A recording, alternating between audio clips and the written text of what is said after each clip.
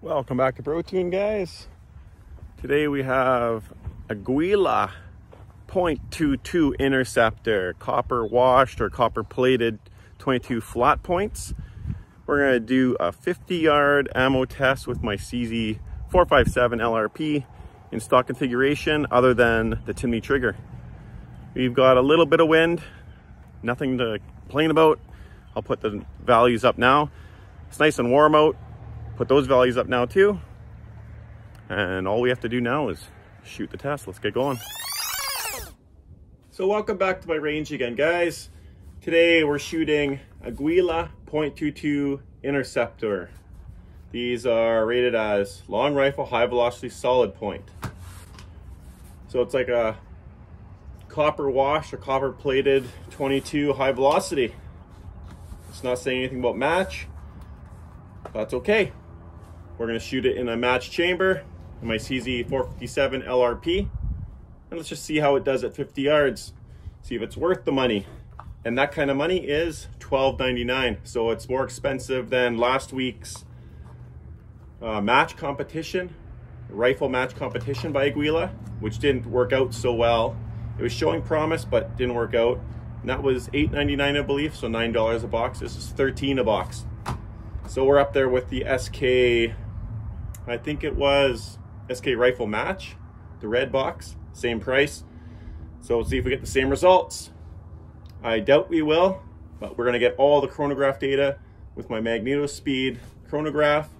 That's not attached to the barrel, it's on the mount. And we're gonna do 20 shots at the target.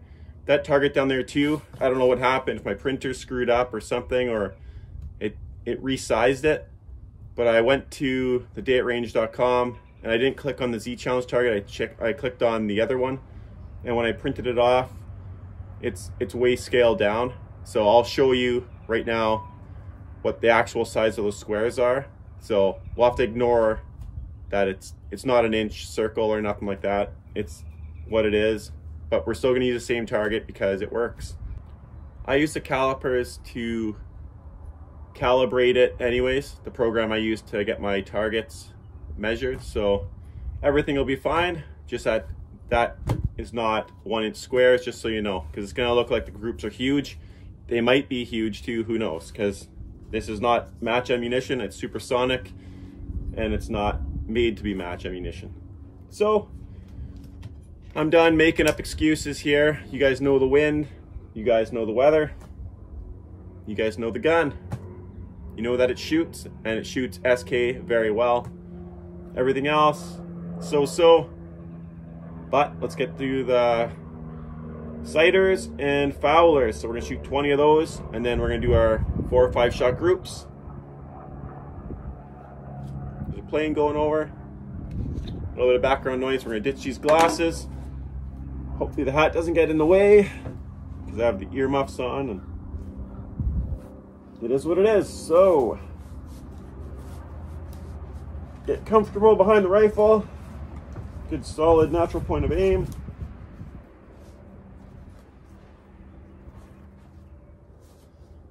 And we're ready to shoot. Here we go.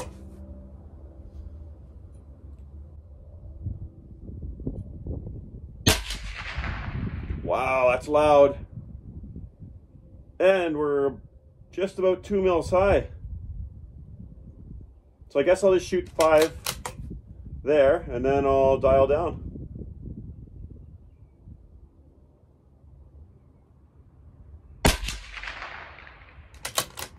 Oh, is that ever loud? And it's all over the place. We've already got 1.5 mils of spread horizontally.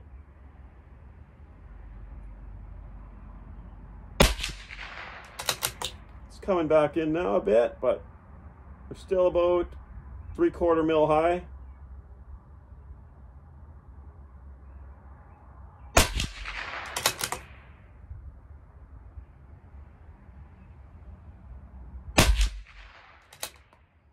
And we totally screwed up our first target. So I'm going to dial down, I guess 7 clicks. And we'll pull probably 5, I guess. And we'll try to hit the center now.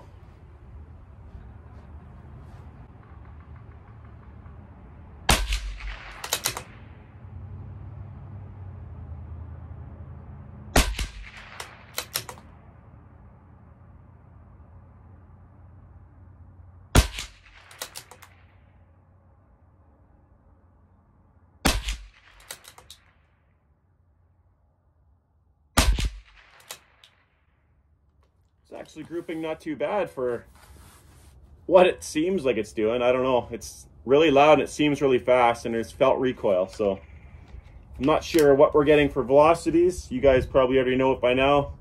I'll see it after when I start editing, but it's doing something. So I'm gonna take 1 click off.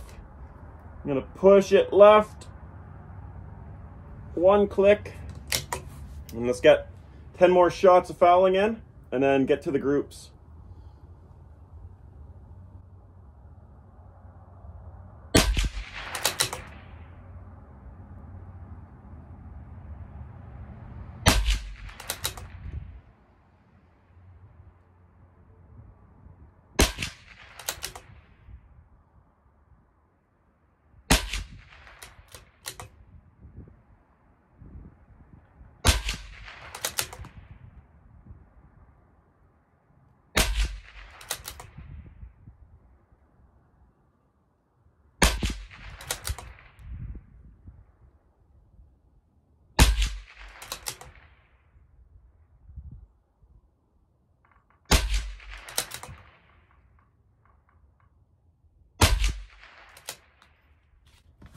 There we go, our 20 foulers out of the way.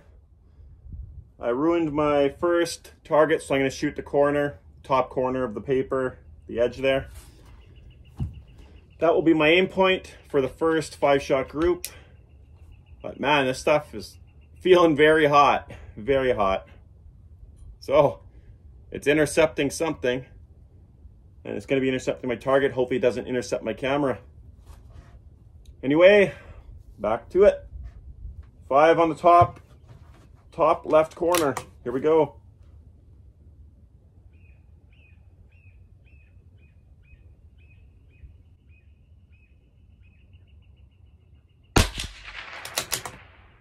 Perfect shot.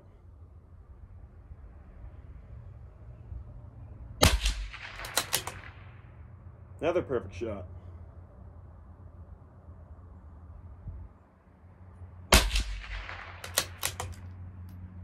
Hopefully they're all going in that same hole. I don't think they are.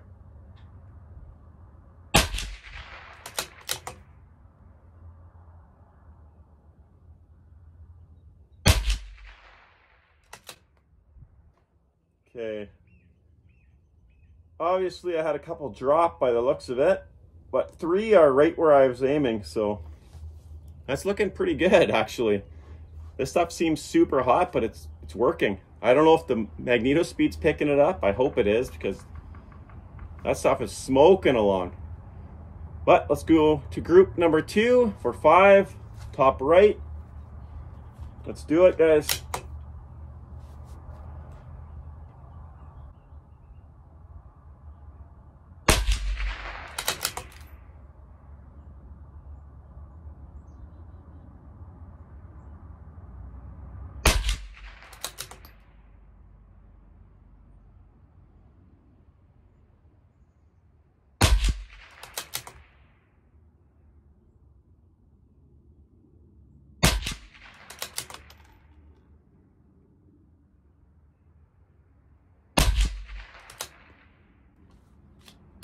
Man, that stuff is hot. I'm super curious to know how fast it's going.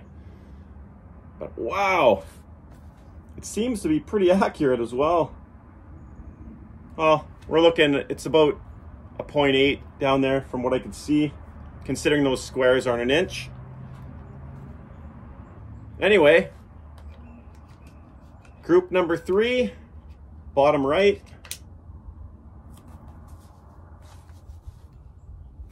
Let's go. I find you have to shoot this more like a center fire rifle. You got to pull it into your shoulder.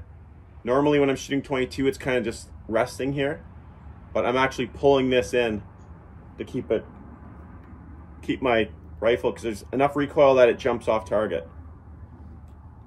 Interesting. Here we go.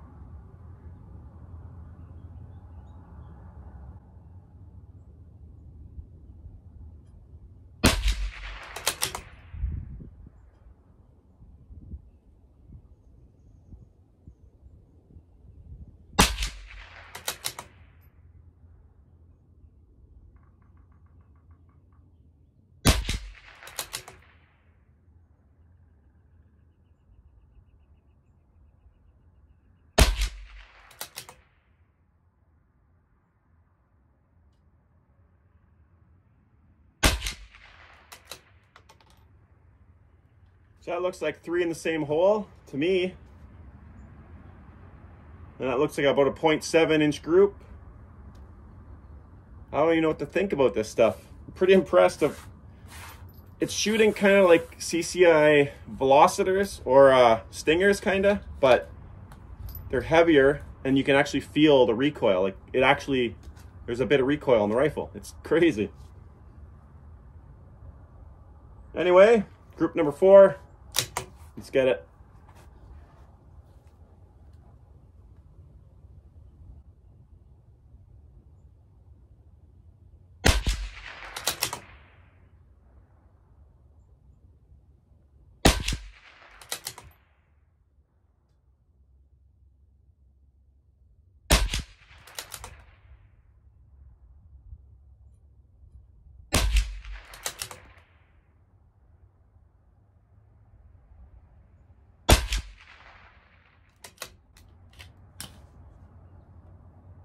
Wow, well, pretty cool stuff.